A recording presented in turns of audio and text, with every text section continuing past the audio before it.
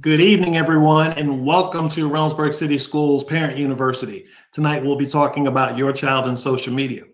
My name is Dr. Melvin J. Brown. I'm a superintendent for Reynoldsburg City Schools, and I'm extremely proud and excited about tonight and the opportunity to engage with you with some conversation that's very relevant to everything that we deal with, both in school and at home.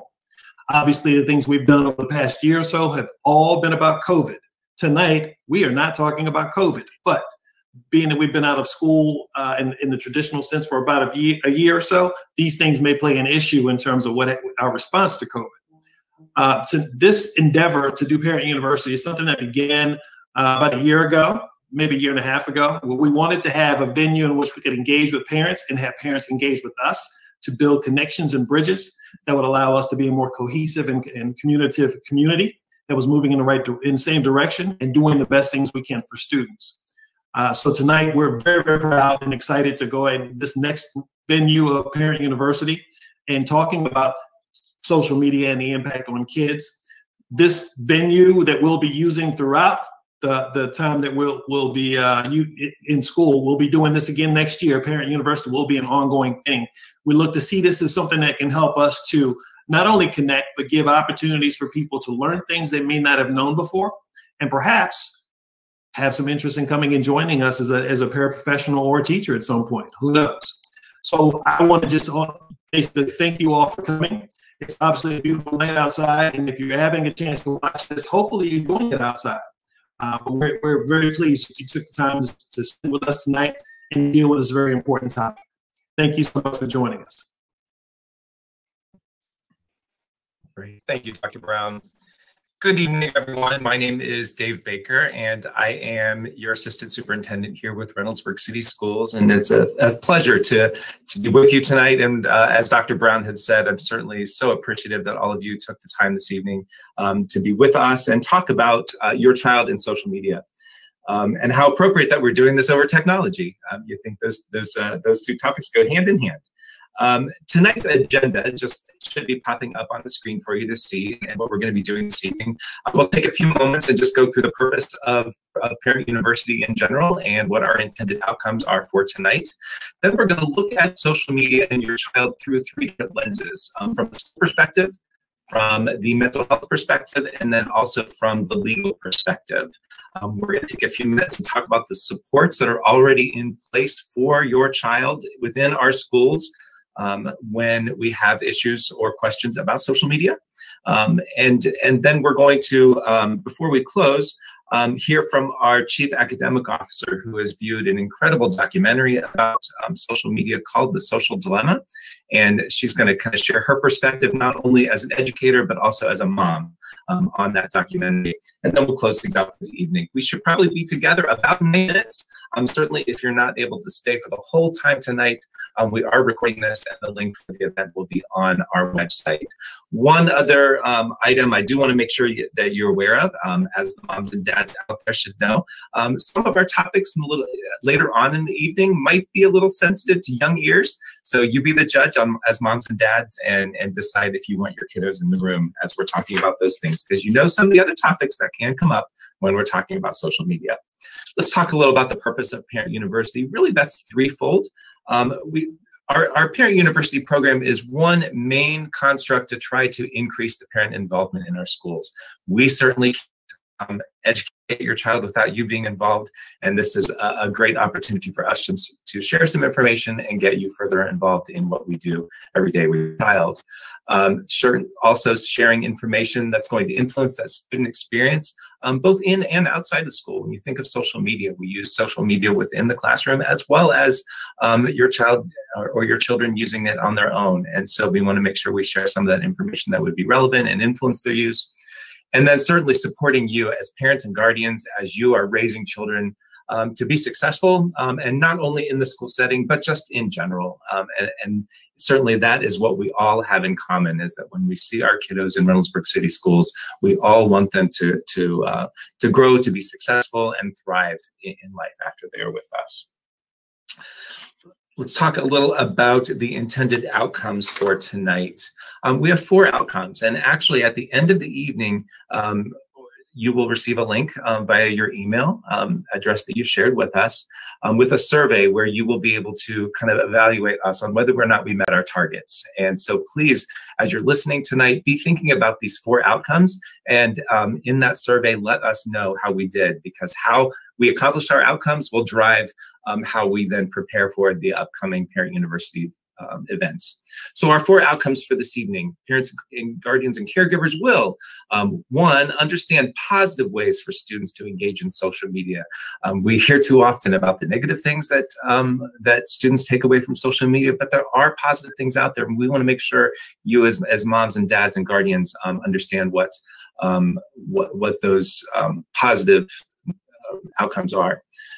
A second outcome for us this evening is to understand how we use social media within the school setting. There are opportune times for us to tap into those social media tools for educational purposes, and we want you to be aware of those. A third outcome is to recognize the signs of cyberbullying or trauma that can be caused from cyberbullying. We see this way too often within our classrooms, within our schools. A lot of those things that happen outside of schools end up finding their way into the school setting. And so we want to make sure that you're able to recognize those signs. And then finally, we want you as parents and guardians and caregivers to know who your primary contacts are at school when you start to notice those signs. So those are our 4 outcomes. We're fingers crossed that we're going to meet those outcomes for you tonight. And with that, we're going to kick right into our presentations. Our first presentation tonight is from 2 of our fabulous school principals here in Reynoldsburg City Schools. We're going to hear from Dawn McLeod, who is the principal at Wagner Road Middle School, and Garla Brown, who is the principal of Reynoldsburg High School's HS² STEM Academy. And they're going to talk to you a little about social media from the school's perspective. I'll turn it over to Dawn and Garla. Good evening, everyone. And once again, my name is Garla Brown. I am the principal at the HS² STEM Academy, and I am happy to be here to share with you social media from the school's perspective. And to let you know that there are definitely positive ways in which social media can be used at the school and to help your kids stay connected. For instance, right now, it's important for students to stay connected with their friends. So social media is a great way in which to do that. And then also, it's a great way to stay in the know as it relates to updates from the school as well as the district as a whole, and also to receive resources. The platforms that are oftentimes used for that are Facebook, Twitter, Instagram, and Google Meets. In order to get the best benefits out of social media, it is important for you to discuss with your children how to use social media for educational purposes. For example, at HS² in our sociology class, students are doing an awareness campaign, and they are connecting with their peers through the use of YouTube videos as well as Twitter campaigns. And then another way in which you could use it for educational purposes is that right now what we're learning is that children are becoming very strong advocates for issues that are occurring across the world. And so social media is a great way in which to be educated on issues across the world. A great resource for you as parents to find out other ways in which to use social media for educational purposes is verywellfamily.com. Once again, that's verywellfamily.com. And Ms. McLeod, I'll turn it over to you now. Thank you, Ms. Brown. Like Mr. Baker said, I'm Dawn McLeod. I'm the principal of Wagner Road Middle School, and I was a former high school principal. And I also happen to be the mother of 3 grown children who all graduated from Reynoldsburg City Schools. So I have some experience with social media. I can tell you from my perspective as a mom that social media is your footprint. Your footprint of who you are. So parents, we really need to take an active role in checking our child's social media and looking to see what are the things that they're liking or retweeting or commenting on, because unfortunately, that also determines in society who they are. And so we really have to pay attention to what our kids are putting out there about their beliefs on social media, or maybe they're not even their beliefs. Sometimes they just like things and they don't realize it looks like it's their belief. I have 2 boys that happen to play collegiate sports. One is actually now a college football coach. One has played college football.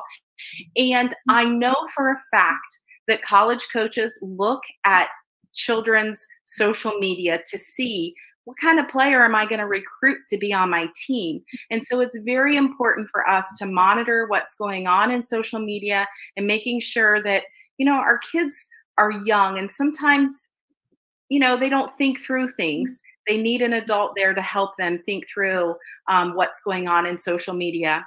I also know from working with Ohio State for many years that their admissions officers look at social media when they're admitting students.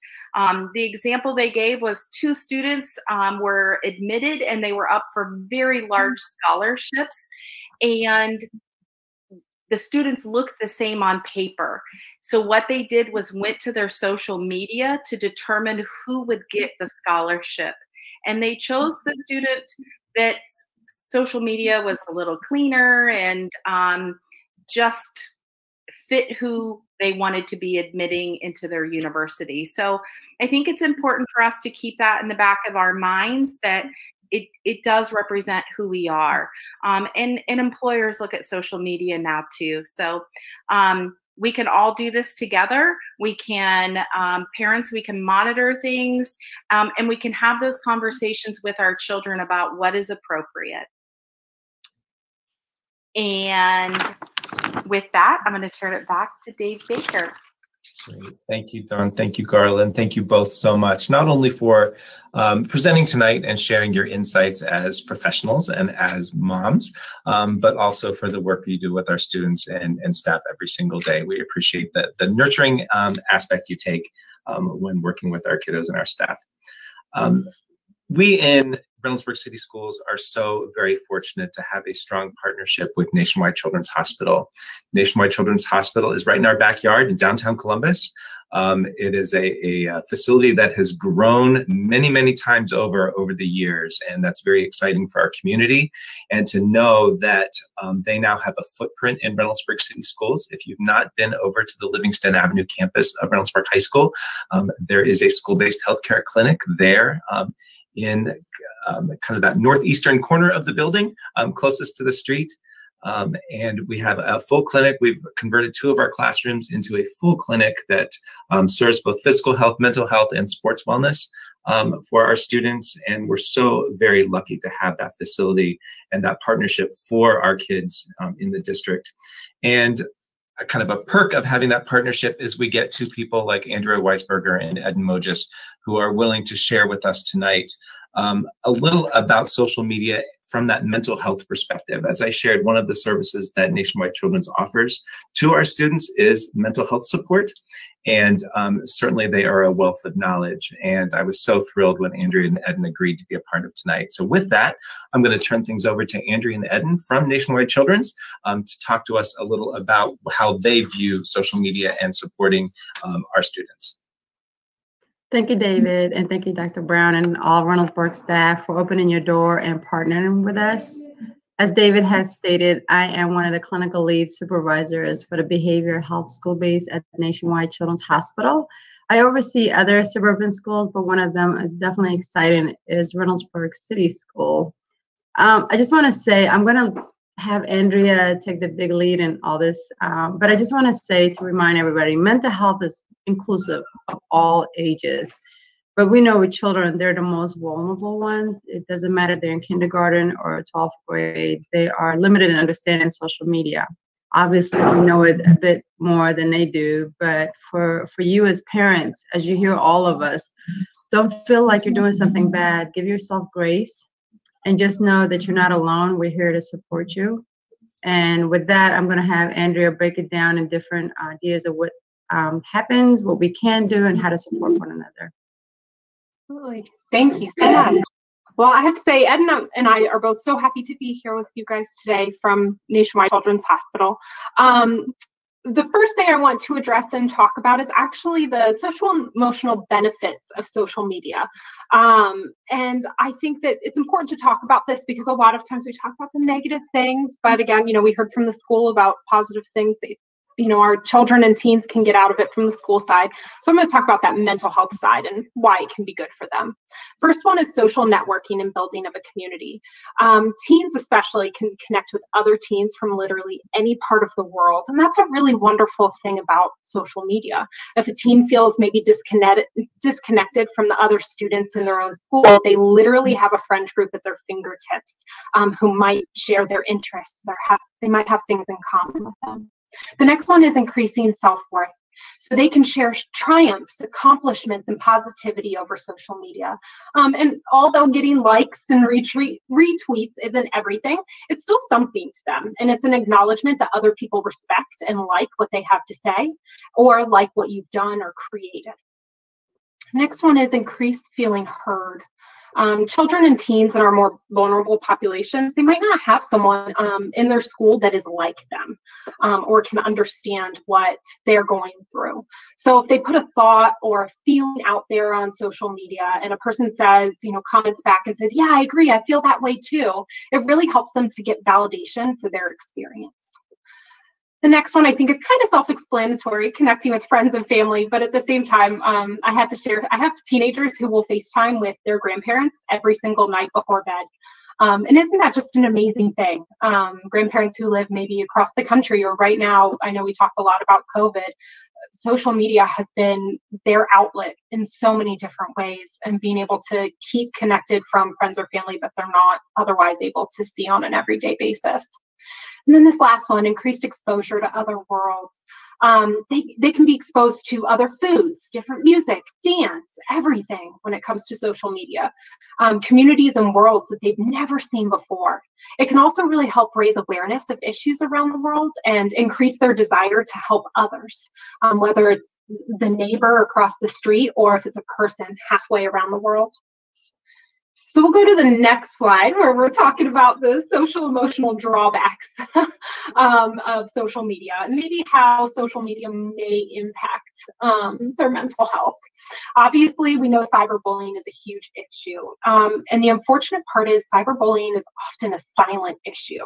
So children or teens are often sharing these issues with their friends and saying, oh, this person said this or this person did that. And also their friends have their social media, so they're seeing it live, but they might not always share it with you or with me or an adult. And we can talk later on about how to encourage them to talk more with you about it. The next one is, of course, this lowered self-esteem and lowered self-worth. Obviously, getting likes feels really good and it's validating. However, when it becomes our only source of validation, that's where it becomes problematic. Also, the comparison to other people is a really big issue. So them seeing pictures of Instagram influencers and constantly being bombarded with pictures of, let's say, the ideal body, the ideal life, the ideal hair, ideal muscles, like whatever it is. This can really lead to feelings of being less than and having that lowered self-esteem and self-worth. And that's a really significant drawback, I believe. So on this next slide, we're going to talk about the healthy versus the unhealthy uses of social media. On the left side, you'll see maintaining reasonable hours is, of course, a healthy example of social media. So, I say during normal day hours or maybe earlier in the evening, but of course, an unhealthy use of social media would be being on the phone or your computer all night long, constantly scrolling, constantly looking to see what's new, who's posted at 3 a.m. That might not be the healthiest for our children and teens. And let's all be honest, for ourselves. The next one on the left side, another healthy use of it is connecting online and in person. So obviously on the other side of that, an unhealthy behavior or use of social media would be only connecting with others online. We really want to have a nice balance between connecting with other people online, but also having this in-person interactions as well. And then this last one, under healthy behavior, that maintaining a good balance between social media, home life, school, social stuff, that kind of thing. An unhealthy behavior might be allowing social media to distract us from important things, such as our school, family, or I would even say friends, obligations as well. Those things that we really would like to see outside of just being on your phone. So these are signs to identify the unhealthy use of social media. The first one right here is, like we were talking about, those unhealthy behaviors of social media use. Interrupted sleep patterns. Are they up all night? Are they tired all day? Are they napping in the afternoon? Now, of course, with some teenagers, they just tend to be the napping type of teen, and that's okay. But at the same time, if they're having some really irregular and concerning sleep patterns, that might be something for you to look out for. And that might be connected to some, unhealthy social media use. The next one is increased anxiety. And I talk with parents, as a counselor, I talk with parents a lot about both what does anxiety look like and what does depression look like. So let's first talk about anxiety. Underneath anxiety, we have these excessive worries about likes. So I laugh because, I think a lot of times with adults, we're like, well, any worrying about likes is unhealthy, which isn't true. It's to a certain degree, this is their life. This is how they now interact. This is what they expect socially, is getting likes. So we want to be understanding of that. But where it gets excessive, worrying about getting enough likes, they're constantly talking about it. Their best friend didn't like their post, or they, evolve into tears because their boyfriend or girlfriend didn't like their post, or maybe their boyfriend and girlfriend liked someone else's post. So we want to look out for that excessive worry, not just the everyday, like, oh man, not enough people liked this. It's when it's happening all day, every day, and it's causing real significant worry. The next one is negative body image. Often our teens don't really realize that pictures are posted, and they're often edited or posed in a specific way to be the most flattering to the person taking the picture. So when they then see their own pictures, they might think, oh, I wish I was thinner. I wish I had more defined muscles in my arms. I wish my skin was clearer. All of those kinds of things. So when we start seeing them thinking or talking about negative things about their bodies, about the way that they look, that might be a sign of that increased anxiety. Next one is a constant report of negative interactions. So constantly talking about fights over social media or negative responses from friends or other people. Keep an ear out for that, because that might mean that they're starting to have some issues with anxiety as they're going through and using these different platforms. And this last one underneath the increased anxiety is avoidant behavior. So consistently not wanting to participate in family activities or school activities because they don't want to miss something on social media, or they fear if they get off the grid for too long, they're going to miss out on something. So then we see next increased depression. So this might be different things like tearfulness, crying more, crying at something very quickly, or just tearfulness when it doesn't even seem to be a trigger or something like that. And be more acutely aware when you see those kinds of things of just crying for either small or seemingly no reason. The next one is isolation. So I think we see this a lot. Isolating activities like staying in their room, or always having their headphones in. A certain amount of that is, of course, very, very normal. And we want to normalize that for both our teens and our parents, letting them know, yeah, that happens. But when it's getting to the point that we're isolating so much from family that we never see them, or we never talk to them, or we're noticing that they're, living in their own little worlds and we can't draw them out. Next one is this loss of interest in activities. That's a really big sign of depression. Things that they used to enjoy that they no longer get enjoyment out of, or they say, which I'm sure a lot of families hear because I hear it all the time as a counselor, I'm just not motivated. I just don't feel like it. I just don't want to. So that could be a sign of depression. And then this last one is trouble focusing. And this is outside of just our, general distraction and, everyday life. This is more so of they just can't get anything done. They can't focus for more than 5 minutes on a single activity or assignment or something like that. So these are different ways to talk to your child about social media use. And this is kind of getting us to our, okay, what can I do to help my child or my teen? First one is ask questions to learn and to understand. Social media has changed a ton, even since I was young. In my day, it was MySpace and it was Facebook. Now there are so many platforms I can't keep up. I'm constantly asking my teenage clients what the new social media platform is and stuff, and they actually get a real kick out of that. They laugh at me because I don't know any of them anymore. But what I really like to encourage my parents is trying to avoid, when you are asking these questions to learn and understand, try to avoid then diving into the lecture or the criticism. How many people have said, like, I'm going to turn off all your social media if it's going to cause you so much anxiety, or if it's going to cause you so much, so many issues socially, right?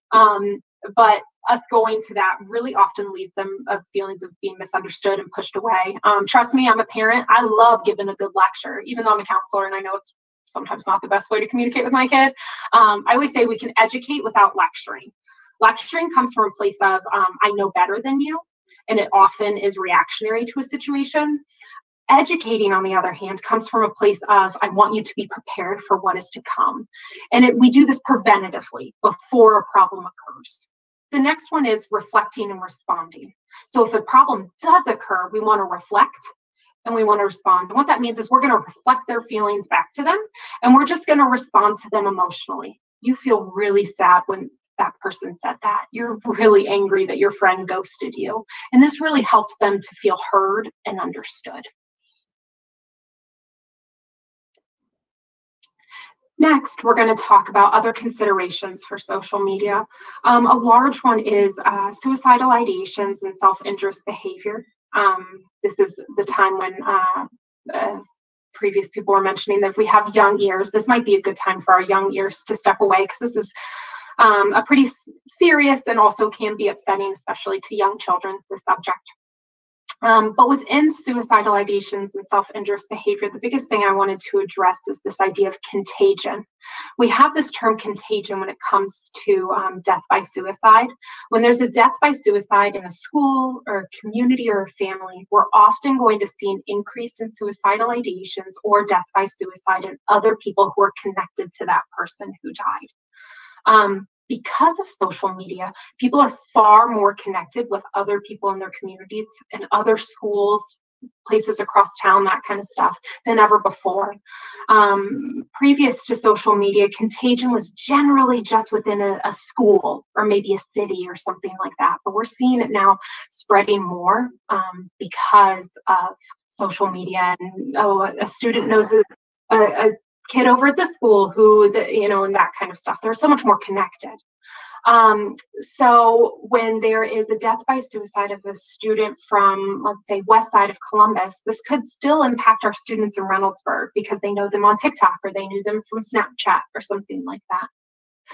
The next thing to consider is every family is different. So let's celebrate those differences and, really recognize what works and is considered okay in one family might not necessarily be the case in another.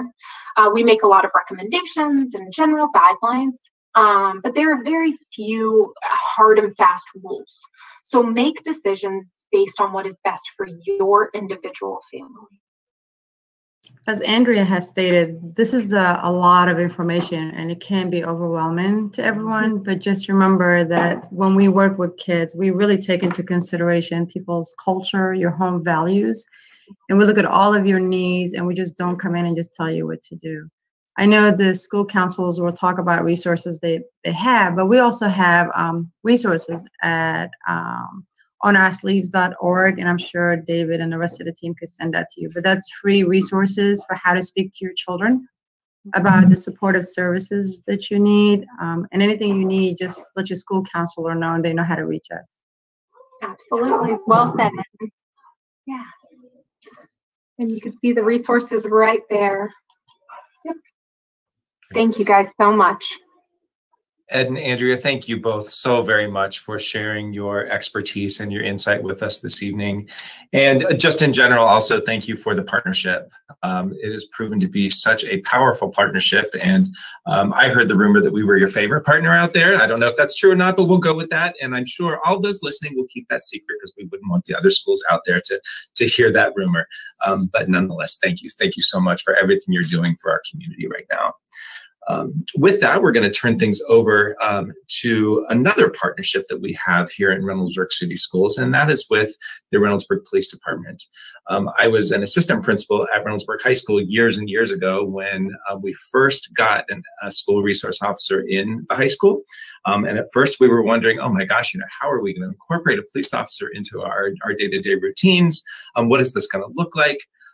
But it has also proven to be one of the most powerful partnerships we as a school can have, to have this connection with our local law enforcement, to make those connections with families and with students on a daily basis, and to know that we now have 2 SROs working with our schools.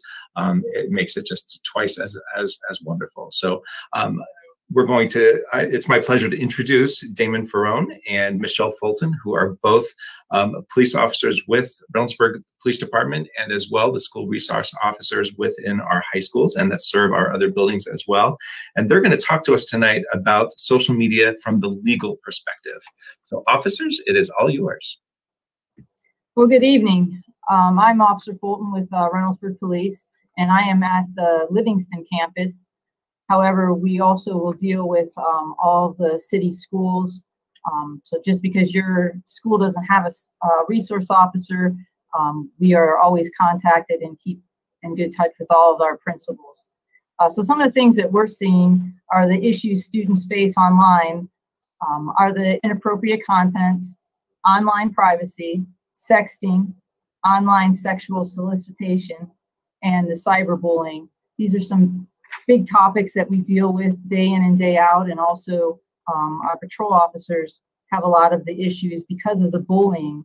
And the definition for the bullying is an aggressive, unwanted behavior used again and again to isolate, harm, or control another person. And a lot of times this is done verbally, socially, physical, and then the cyberbullying. So it's very important that we're realizing that the social media, that our kids are going into their bedrooms and they can be bullied at any place. It's not just at the schools. They can take it home with them.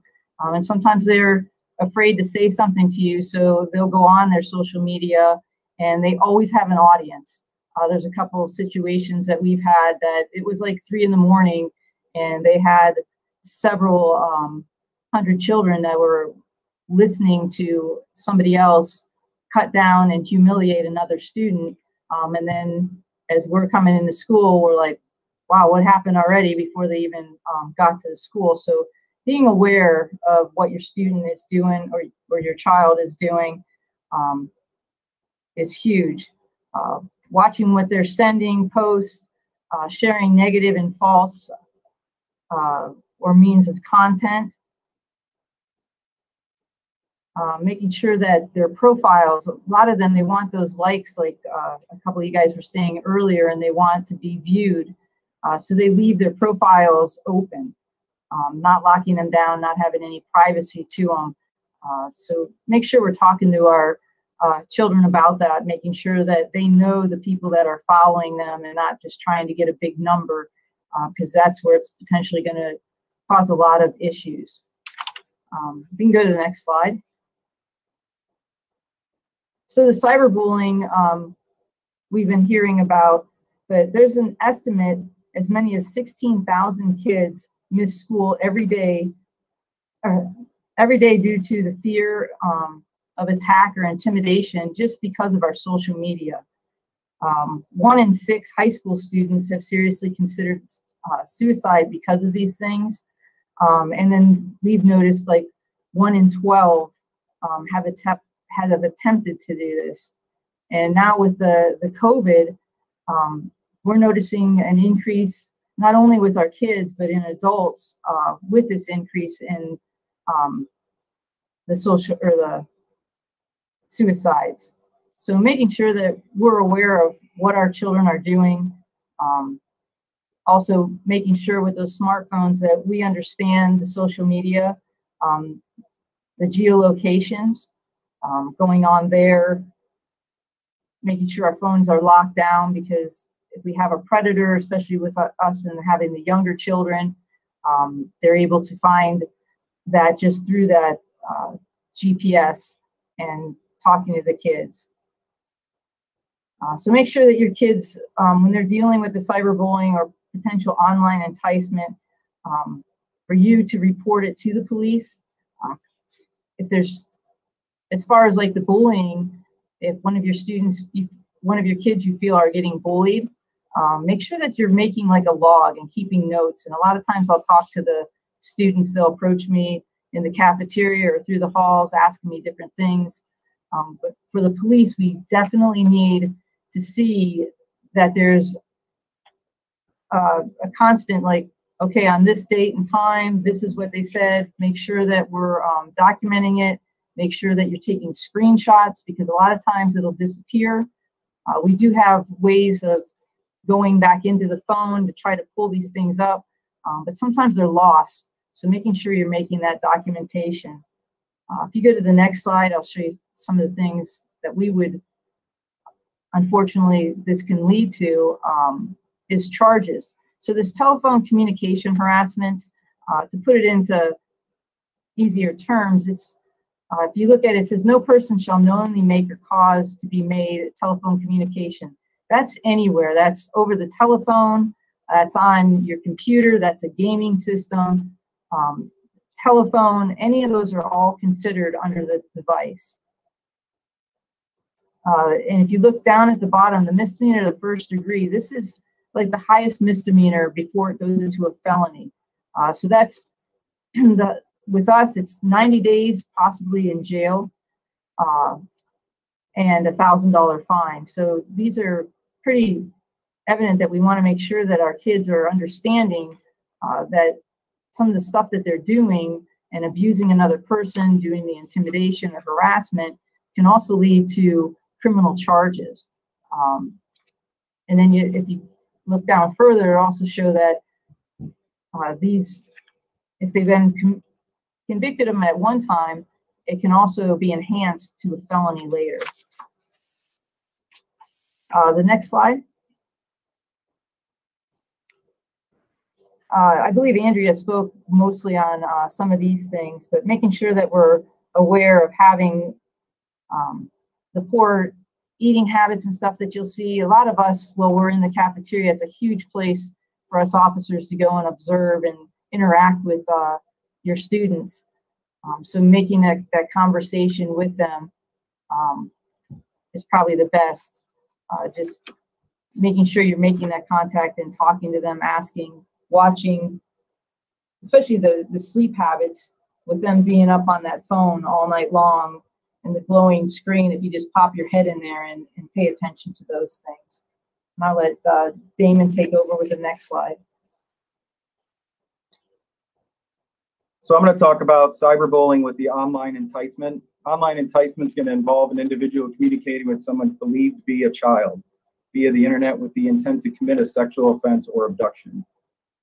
It's a broad category of online exploitation, and it includes sextortion, in which a child is being groomed to take sexually explicit images. Ultimately, meet face-to-face with someone for sexual purposes or engage in a sexual conversation online. In some instances, sell or trade child sexual images. So this type of victimization takes place across every platform of social media. messaging apps, gaming platforms, Facebook, Instagram, everything. So I know some of these folks have already reiterated, but you're going to hear it again. Parents need to be involved in what their kids are looking at. You got to oversee who they're following, who's following them when they're live, you know, and basically who they're communicating with. Go to the next slide, please.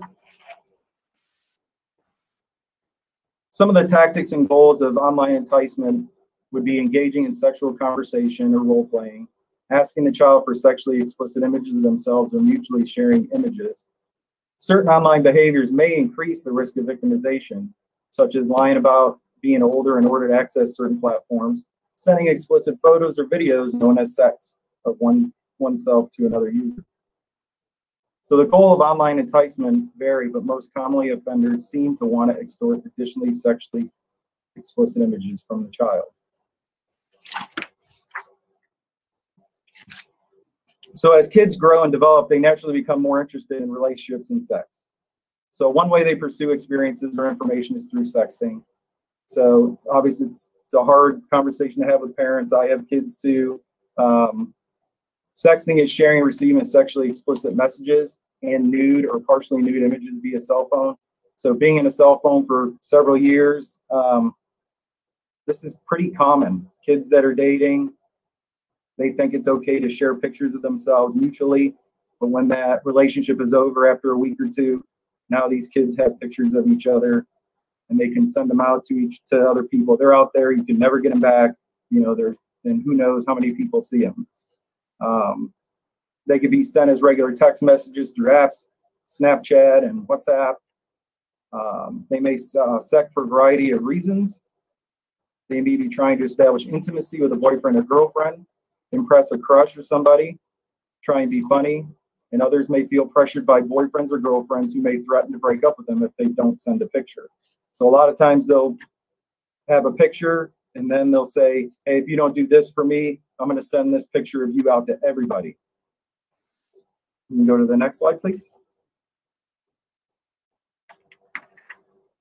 So this is a big, long Ohio Revised Code for pandering obscenity.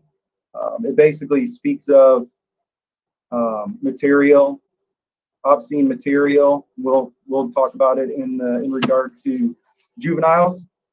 So the way it defines obscene materials harmful to juveniles, it's the quality of any material or performance describing or representing nudity, sexual conduct, sexual excitement, or sadomasochistic abuse in any form.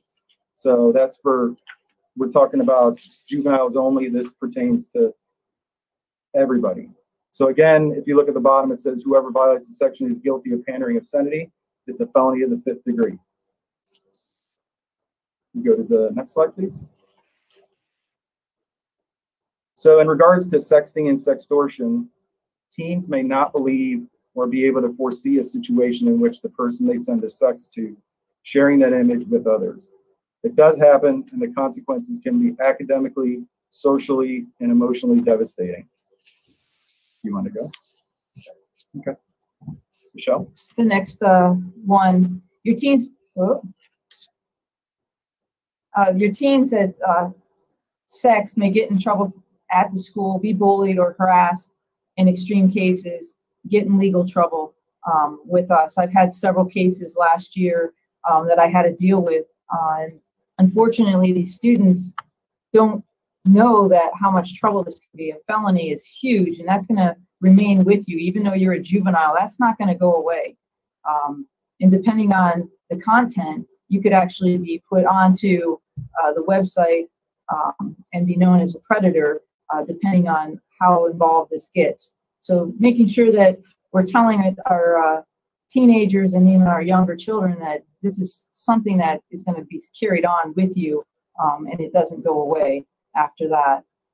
So making sure, like the sextortion, the practice used by the offenders to acquire additional sexual content from the child coerce them into engaging in sexual activity or obtaining money from the children, because they'll put something against this child, and then they'll have a picture or something, and then they'll tell them that, well, if you tell anybody or you tell your parents, I'm going to let this out, I'm going to send this to your parent.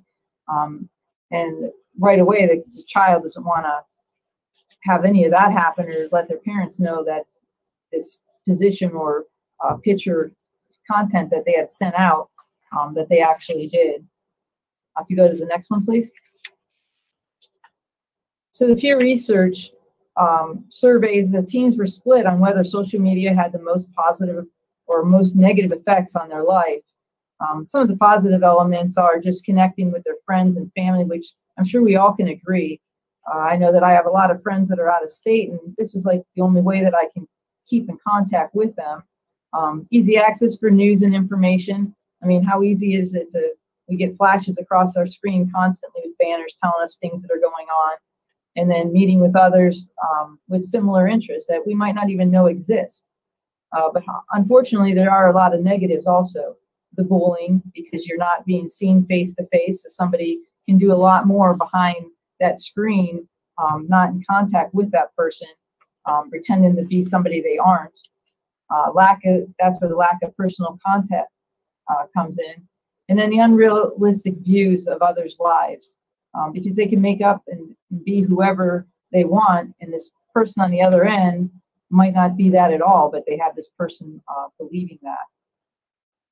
Also letting your child know that all those social media that you go on to, the Snapchat, your Instagram, a lot of those photos and stuff that are put on there, it's shown that 88% of those self-made explicit images are stolen from the original upload and made available on the websites, particularly pornography sites collecting sexual image of children and young people. So make sure that they know anytime that you go on to any of those sites, they'll have a legal disclaimer at the beginning that you have to agree to.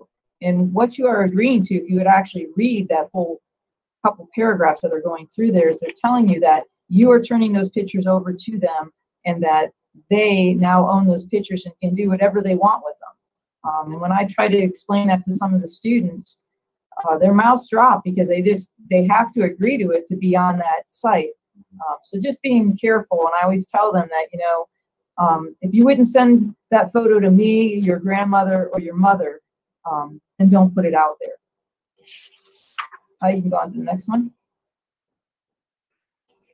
So the social media sites and apps, Facebook, Snapchat, Twitter, Instagram, and Musical.ly, that one I'm not familiar with, require the users to be at least 13 years of age. So be careful with when you have these younger students that are getting on there, because the use will be untruthful about their date of birth in order to gain access.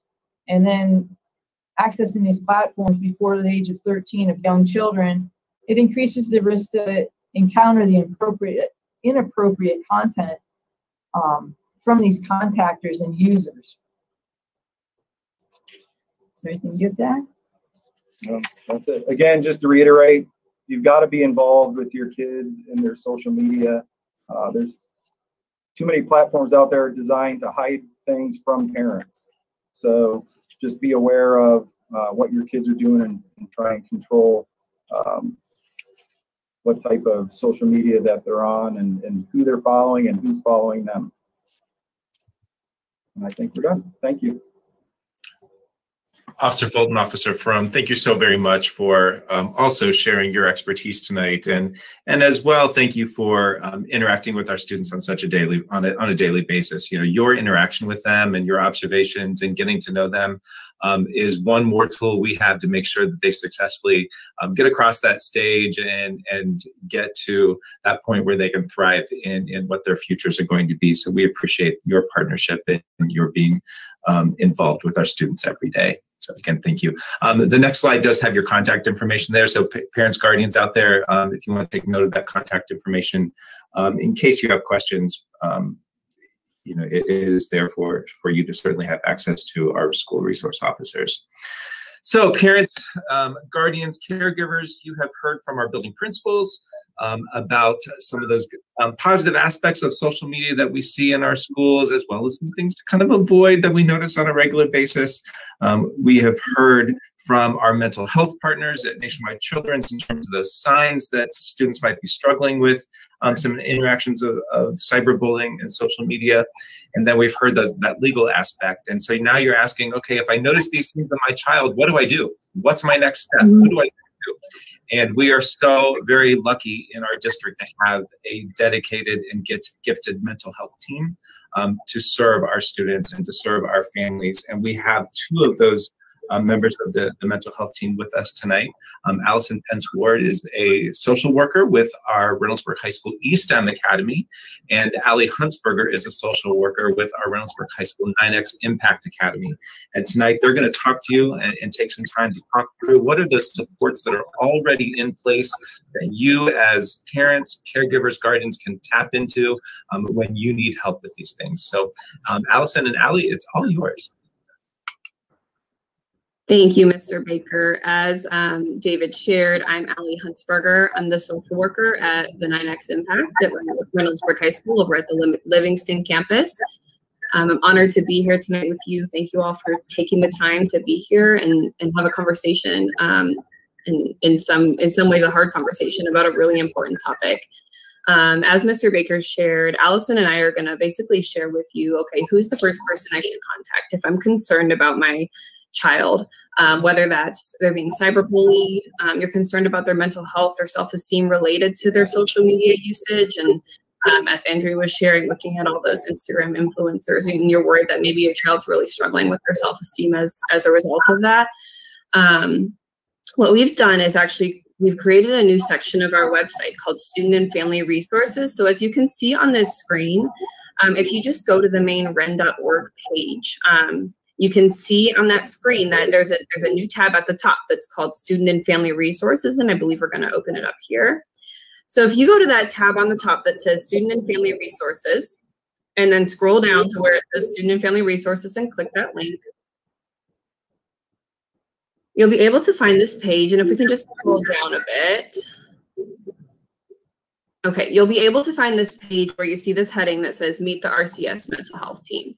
So what we've done is we've put together, one, you can see a lot of the crisis lines are here. So if your student is in a behavioral health emergency, there's resources for that available right here on this page. There are also several other crisis lines available here. Additionally, if you see that link that says click here to download contact information to reach student support team members, this is the most important part. This is where you can find the contact information, landing pages, virtual offices, phone numbers, emails, anything that you would need to get in touch with your school social workers or school counselors at any building.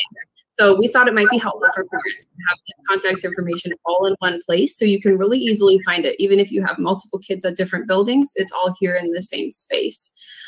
So we are, as Mr. Baker shared, really lucky to have so many school social workers and school counselors here in the district who are equipped with many, many resources.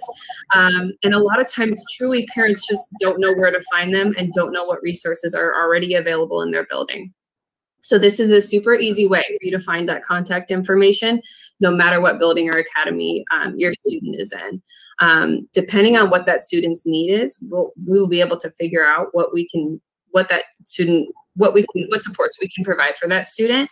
If we can go back to the presentation, at this point, I am going to turn it over to Ms. Pence-Ward. Hi, like Mr. Baker introduced, I am Allison Pence-Ward, the school social worker at East End Academy. And if we can go to the next slide, I'm gonna share kind of what some of these interventions and supports actually look like in our schools.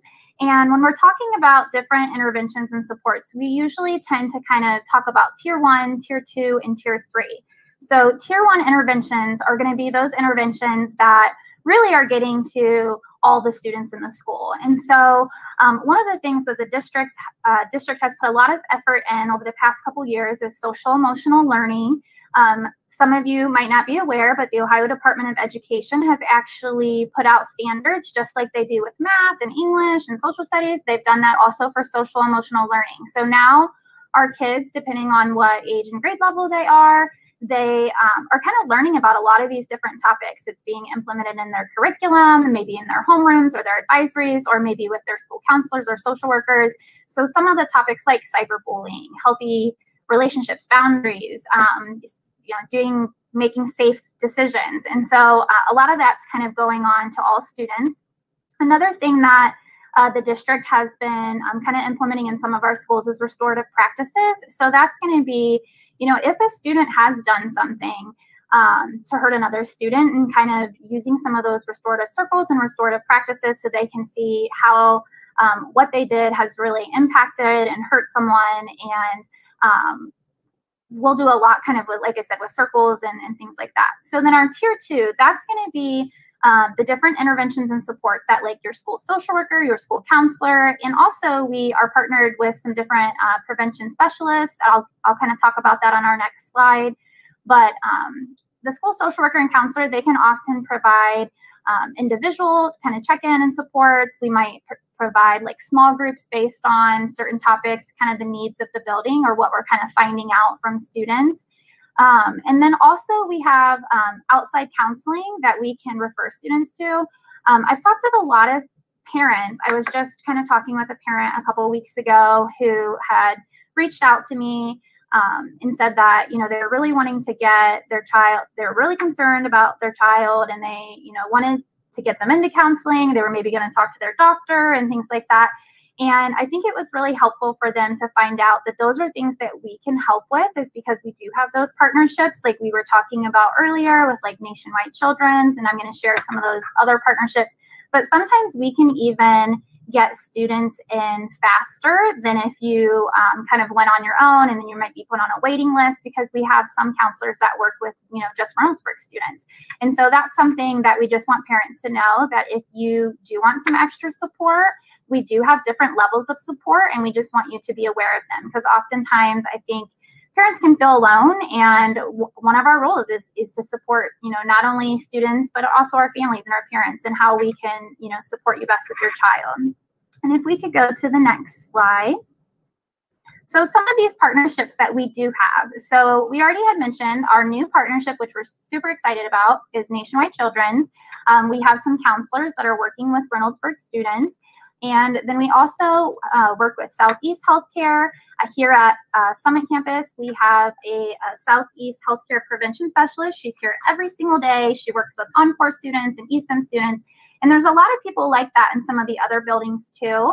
And then we're also partnered with some different places like United Methodist Children's Home and Buckeye Ranch. So just really want you guys to know that we do have supports here at school if your child is struggling.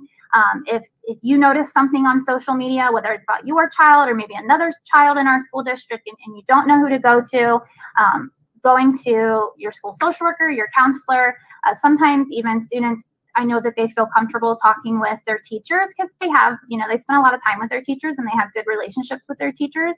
And oftentimes then the teachers will reach out to us. We've had parents kind of let us know things that they've seen online. And so just letting you know that's what we're here for.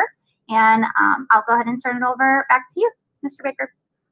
Great. Thank you, Allison and Allie, for sharing this information with us tonight, and as well for all you do every day also for with supporting our students. And I know when one of them is in need, we can always turn to one of the members of our own internal mental health team to be right there at their side and help them through whatever that crisis is. So again, thank you. And parents, like they said, this is your first line of contact, and you have that page on the website that you can turn to should you need to reach one of them as well.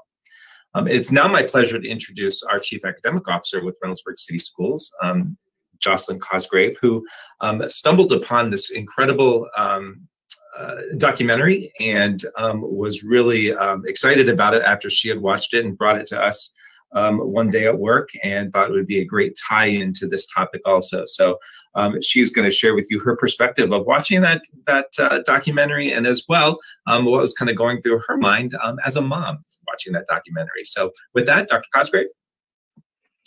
Thank you, Mr. Baker. And this has been a great presentation. I've even learned a lot in planning and helping plan this. And So I just really appreciate all of the partnerships that we have to make sure that our students are safe.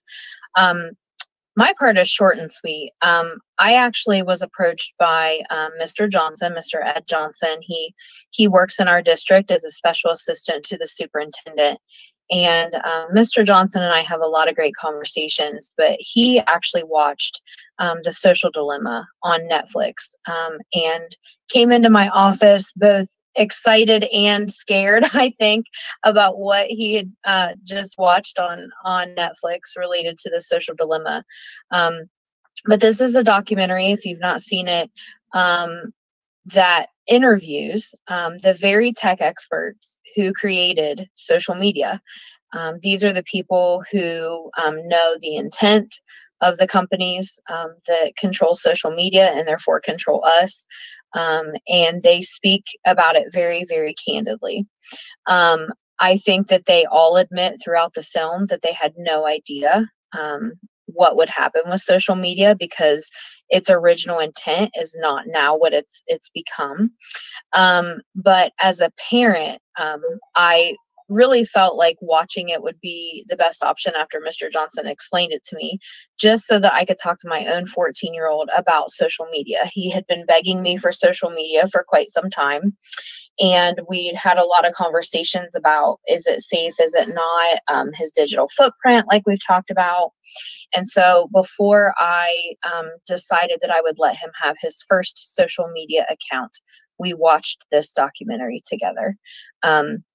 And he to this day talks about that and how he was impacted by the information. Because what you realize through this documentary is there truly is both an art and a science behind social media. There is a whole website that you can go to called Start a Conversation, and the link is there.